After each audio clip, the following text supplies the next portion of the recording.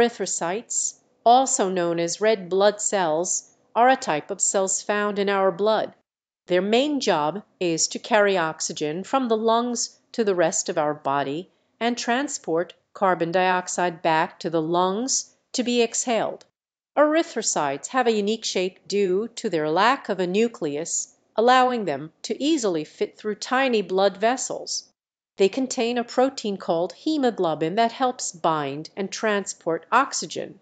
These cells are constantly being produced in our bone marrow and have a lifespan of about 120 days before they are broken down and replaced. They play a crucial role in maintaining oxygen levels and overall health of our body.